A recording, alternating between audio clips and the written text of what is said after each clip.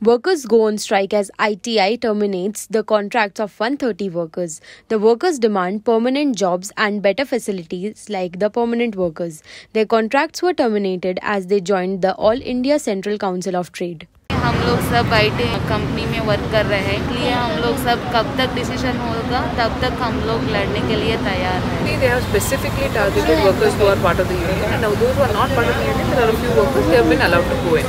The law, however, states the contract workers don't have the right to register in the existing union. The industry comes to know, the industrial employees, industry or owners come to know that they are doing such and such activity, then they have full right to throw out them.